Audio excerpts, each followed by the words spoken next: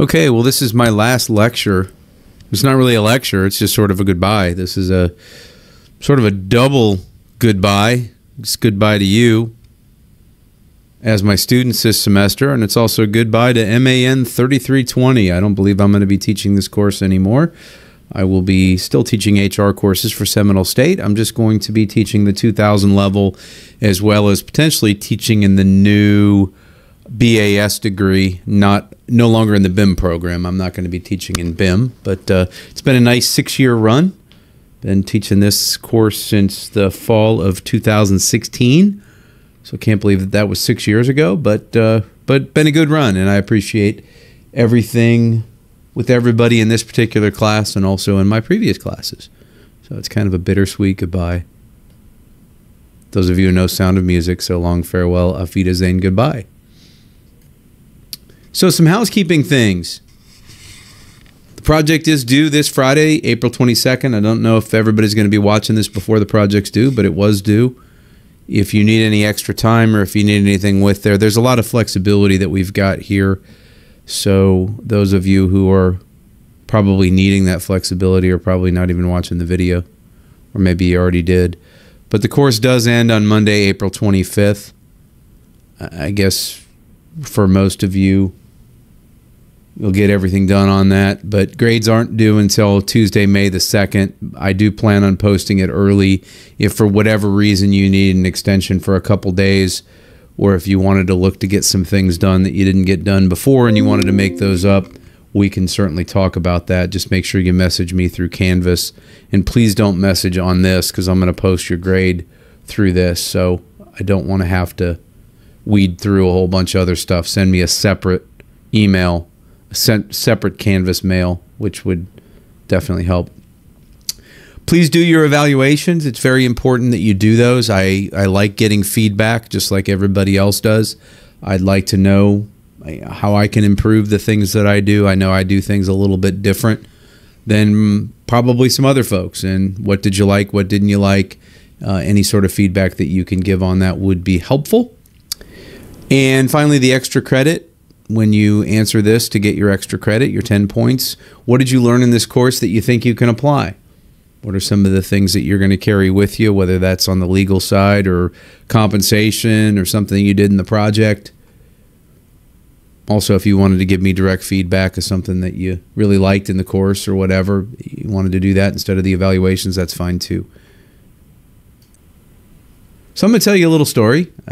We've taken about 3 minutes so far, so hopefully I won't take much more than that, maybe another 10 minutes or so. But I graduated from UF in 1992, and the economy was in a recession. I was unable to find a job when I graduated. I didn't have a job waiting for me when I got out of college. It was actually 30 years ago now. Can't believe it's been 30 years, but it's been 30 years. May of 92 is when I graduated. I was going to job fairs, and I was trying to answer newspaper ads. I was trying to network, talk to people, friends of friends and people's parents, and trying to do everything I could to try to find a job, but was unable to locate one. I really tried starting probably November of 91. I was looking, and it was very difficult at that point in time. I was interviewing for anything, management at Taco Bell and KFC and Home Depot and different places that right now you'd think, hey man, if I graduated with a degree, I probably wouldn't go and do that. But at that time, because of the way that things were, they were trying to get college graduates to improve their process. So my work history, the first 7 years or so after I graduated from college was an absolute mess. I mean, if you look at this list, it's 7 jobs in 6.5 years. I kind of stabilized a little bit maybe after my first 3 jobs. The AMC theater job was hell. I hated it. I worked at the theater over in Jacksonville. If you know Jacksonville at all, it's over off the Arlington Expressway, which is probably not the best area of Jacksonville. And I was working like 6 days a week, and my salary was $17,000, which, if you think that inflation was really bad or that there was a big difference, really The difference is it's about, maybe 50% more. So $17,000 back then is probably worth about $30,000 right now, somewhere along those lines. So it really wasn't all that great. I didn't have a lot of money. Didn't have any money. My car blew up and I had to walk to work. Literally, my car blew up. The oil pump went and the engine just blew. It was pretty terrible. I sold it to my fraternity for $100 for car smash. So that was the end of my Buick. But I hated every minute of it. I did get an opportunity. Finally got 2 days off in a row, which I hadn't had the whole time I had worked there. I had no PTO. Didn't have a day off in 7 months. I never had a day off as far as like a PTO day. But I worked 6 days every single week. And finally, we pressured the general manager to say, hey, can we get 2 days off? And then finally they hired another manager and we were able to get 2 days off. And the first time that I got 2 days off in a row, I went back to my hometown of Clearwater and looked for a job. I had some interviews lined up. I interviewed with Tech Data and I also interviewed with Linvatec. What happened was I got hired by Tech Data first, and I just wanted to get the heck out of there. So I accepted the job at Tech Data, but that really didn't pay very much. It was like $6 an hour plus commissions and spiffs. And I was told that I'd be eligible for commissions right away, and then I found out I wasn't going to be eligible for 6 months. And that kind of set me off a little bit. I was not really happy about that. And it was one of several different experiences where what I was told during the interview or by the HR people, they either, giving them the benefit of the doubt, didn't understand, or they lied to me, which was very impressionable to me. And it really made me a firm believer in the concept of the realistic job preview when you interview someone, that you really tell them what life is going to be like. Because if you lie to them and they realize pretty quickly that you lied to them, you've already broken the employment relationship before it really even started. It's kind of like lying to somebody just to get them to marry you, and then all of a sudden they realize they married a lie. They're going to want to get the heck out of that marriage pretty quick. So that was sort of the experience I had with Tech Data. After about 5 weeks, I think, 4 weeks, I think, 4 or 5 weeks, I got a call from Linvatec, who I'd previously interviewed with, and they offered me a job. And they said, hey, we'd like you to come to work for us. And at Tech Data, I was making $6 an hour, and that eventually I was going to get commissions. But Linvatec, I think at the time, was offering me $10.53 an hour, which equated to $21 an hour with opportunities also for overtime. And I was actually in a call center doing customer support for arthroscopy equipment. It was very fascinating. I learned a lot about it, but I was basically answering phones whenever there was product issues or somebody needed to order something, that I would take the call and I would deal with that. And we had geographic areas and salespeople, outside salespeople that we supported who were selling medical devices, and we would basically put surgery kits together. We would price it all up and do all that and then answer incoming calls. So that was really cool. I learned a lot, and they said they were going to train me to be a specialist and eventually be a salesperson, and it was all really great. But unfortunately, they sold a portion of the company to a company out of Philadelphia called Pilling, and once that happened, they didn't need as many people in customer service, so I didn't have a job anymore. I got laid off. It's the only time in my life I've ever been let go from a job.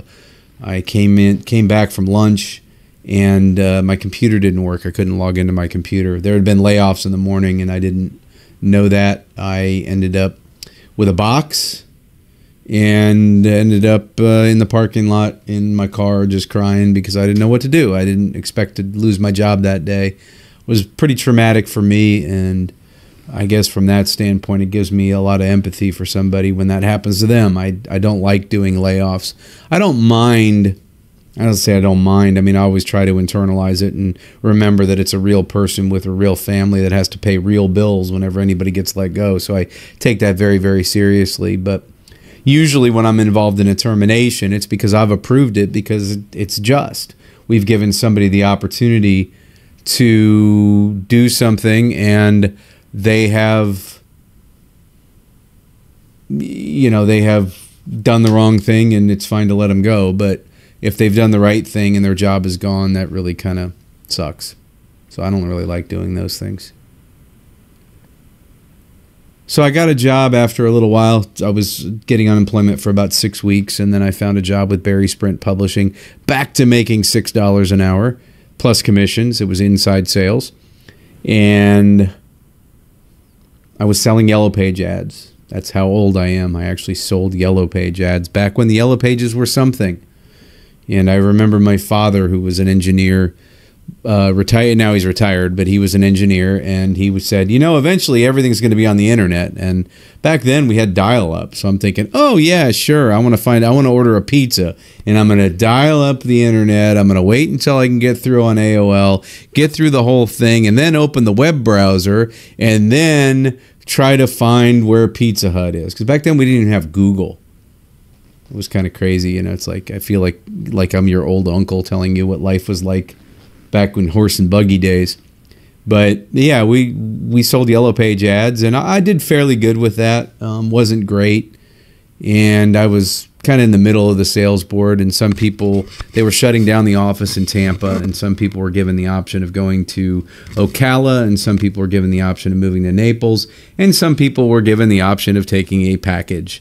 And I had just built a house, and I was my first house, a little starter home. And I decided, I'm not going to do that. I'm going to find something else to do. And some people were moving over to this Community Smart Books thing, which was a rival Yellow Page ad book sales. And I went to work for them, and that was the biggest mistake of my life. Worst job I've ever had, even worse than the theaters. It was terrible. It was awful. Never, ever, ever would want that experience for anybody ever. I think I only worked there for like 6 or 7 weeks. It wasn't that long. Maybe it was a little bit longer than that. I guess, yeah, August to October. Because I left like the first week of... I went there at the end of August, and I was already gone by the 1st of November. I just literally took that as a way that I could still get a check while I was getting my severance stuff from Barry Sprint. So once that stuff let out, I had like no money and no opportunity. I sold one ad in 6 weeks. It was bad. It's very, very bad. But I got a job with Mid-Atlantic Companies Limited, and that was really my first adult job, my first grown-up job, where I got my insurance license, and I was underwriting insurance packages and doing appointment setting, and I really learned a lot about communication, about business communication, business writing. It was a good experience for me. I really, really did learn a lot. I had gotten married while I was working for Linvatec that summer, and I got divorced while I was working for Mid-Atlantic. I didn't last long in marriage number one. So, yeah, it was time for me to move on. I was making a lot of changes in my life at that point in time. So I decided I didn't want to be inside anymore. I wanted to try my hand at outside sales. So I started working for CompuPay of Florida. That was my first outside sales job, which was cool. Then I went to ADP. ADP was the big 800-pound gorilla in the whole payroll world, so I was selling against ADP. I was doing pretty well selling against them, so I got a job with Total Source, which is their employee leasing PEO division, and I worked there for 2 years. ADP is a pressure cooker. Some months I did great, some months I didn't do great. I didn't really like sales that much. I didn't like the pressure of sales. I didn't like the whole nature of it. I really got tired of cold calling people and doing it, and I just like, man, I can't do this for the rest of my life. I can't do that. At the time, one of my clients, which back then was called Diabetic Supply of USA in Clearwater, they called me up and they said, hey, we're starting an HR department. Do you know anybody who might want to become our HR director? Do you have anybody to recommend? And I was like, actually, I've been thinking about getting a job in HR myself. Maybe I could do that. So I went in for the interview and I sold them. My last great sales job, I sold them on me actually starting their HR department for them. And they took a chance on me. And I really appreciate that they did that, because that career change was just the catalyst. While I worked for them, we did mergers and acquisitions. We were 85 employees when I started the HR department. By the time I left, the combined companies were about 1,800. And I actually led HR. I was the director of HR over 850. And then they hired somebody on top of me. Then there was a merger, and then the person they hired on top of me left. And then somebody else came in, and she and I did not see eye to eye. She felt I was a threat to her and tried to marginalize me, and it was time for me to move on, which actually worked out fine because they moved the company headquarters to Dallas, and everybody lost their job. That was in 2011. I think like 5 years later, everybody was gone. And I don't know, it's a mess. I'm glad I got off that merry-go-round. But I did get the opportunity with Wigginton in 2006 and have never looked back. It's been a great opportunity for me, and I'm doing really cool stuff with really cool people, and I love what I do. I was at a charity barbecue in 2009. Oh, backing up, when I was at CCS, I had a mentor, Joe Capper, who was our CEO. And he told me, he said, do you want to stay in HR? Because I can get you in operations. I can get you a lot of other stuff. And I said, you know what? I love HR. I said, I want to do this for the rest of my life. This is great. And he said, that's cool. He said, that's really cool you want to do that. Most people are just like, they want to go after the money or they want to go after this. I said, no, it's not about the money for me. I like doing what I'm doing. I like the challenge of it. I like being able to do different things. It's exciting. Every day is a little bit different. And I like that. I don't like things mundane. I like challenges. I like solving problems. So HR is a really cool place for me to be. I like it. So he said, well, if you're going to do this for a living and you want to advance, you should probably get a master's degree. So he convinced me to get my master's degree, and I did. And I was actually at a charity barbecue in 2009. It was like January or February of 2009. And the husband of the executive vice president of HR for Seminole State I was in a leadership group with him, and he said, hey, you know, Seminole State's looking for HR professors. They don't have a professor of HR. Would you consider teaching? No, back it up. He said, do you know anybody who has a master's degree in human resources? I said, well, I have a master's degree in human resources. And he said, oh my gosh, you can teach. So the next thing I knew, I'm on the phone, and fall of 2009, I'm teaching 2 courses, and started off by teaching MNA 2325 and MNA 2403, which I actually still teach both of those courses. So that's what I started teaching back in 2009 and have been teaching. I've been the only professor for those courses ever since. At this point, I'm going to be going back to teaching MAN 2300. That I did teach that for a number of years. I'm going back to teaching that, as well as potentially, like I said, teaching in the BAS program.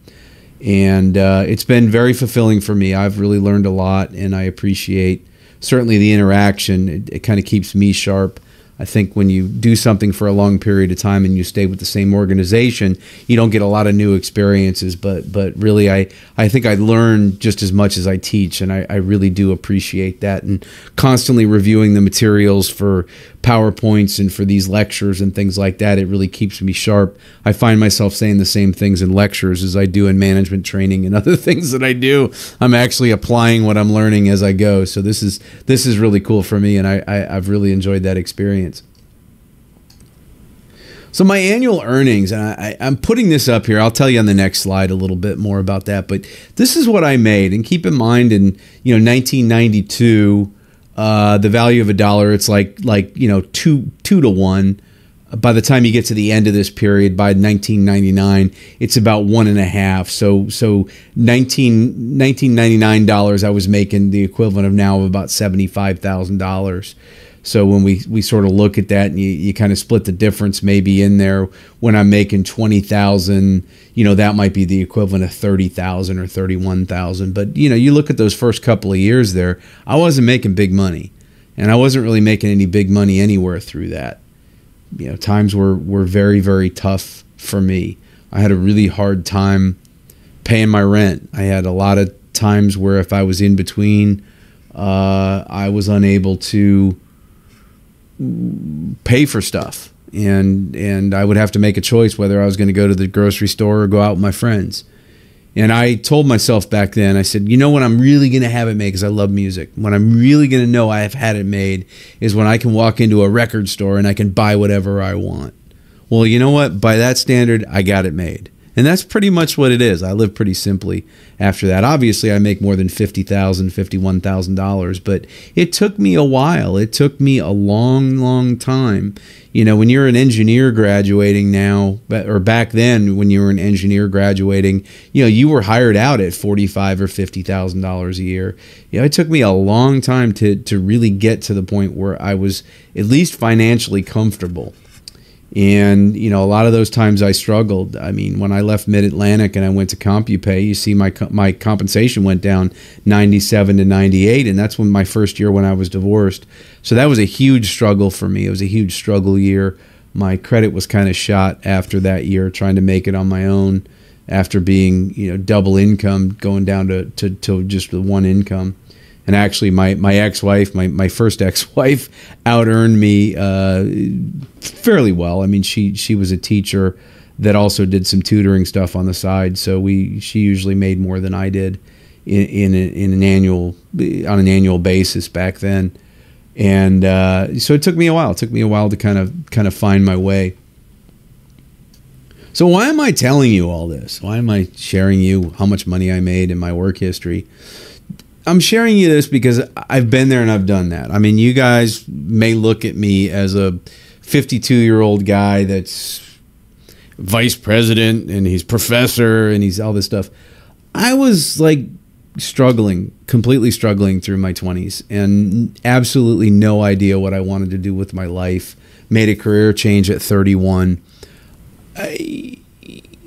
I've been where you guys are. So if you ever feel like, well, I can't ask him because he's, like I said, vice president and professor. No, he's just a regular guy who happened to get a lot of help that got him to where he is today. Other people that I worked with who referred me to this person, the patience of people that have taught me what I learned when I worked at Mid-Atlantic, which I still carry with me, on how to have executive presence and how to be able to talk to people who have a hell of a lot more money than you do and that you think are a lot more important than you. I learned a lot about people. I learned a lot in sales training and the different things that I did that helped me relate to all the things that I do. And I met people along the way that gave me a chance. The people at Diabetic Supply, which became CCS Medical, gave me a chance. They gave me a shot. They said, you know what? We'll give you a shot. We'll give you a try. We'll see how this works. I had a lot of other people that I worked with earlier, even before I graduated from college, that helped me along the way, that did little things for me, that gave me opportunities, recommendations, people that I could lean on and ask questions to, people who could steer me right. You know, no one does it alone. No one does it alone. You know, we are all really products of the people that have helped us along the way. So make sure that you pay it forward. That's what I'm doing. I'm paying it forward. I'm thankful for the opportunities that I got and the people who referred me, mentors. Had a professor, Dr. Pharisee, who passed away a long time ago, but he was my mentor at the University of Florida. I learned a lot from him. Was one of the great human beings that I've ever known. So now that I have the opportunity to be in academia, I sort of use him as a role model to try to help students. So how can I help you? I can review your resume. So if you're looking to get some tips on how you can get your resume noticed, maybe some tips on if you're going to interview, what are the things to do? As far as if it's a job you really want, follow up, call them up, be a pain in the neck. Don't just think you submitted on Indeed. I get a lot of resumes on Indeed. I get a lot of stuff I don't look at, man. It's kind of crazy. If, you know, job search, if you're looking for a job, let me know. If you're looking for a job in HR, let me know that too. I might be able to steer you to an opportunity. So let me know that. If I've gotten to know you through this course, I might be able to give you a letter of recommendation. Certainly, if you haven't really been participating, you're probably not even listening to this lecture, because I think by this point, only a third of you are actually listening to the lecture. So thank you. You know, that's always cool when I get your feedback. That's good. And then finally, just answer questions about, oh, I guess I didn't finish that when I was doing the slide. Oops, I just sort of stopped. Answer questions about HR stuff. If you've got a legal question or if you've got anything else, that is something that I can do for you.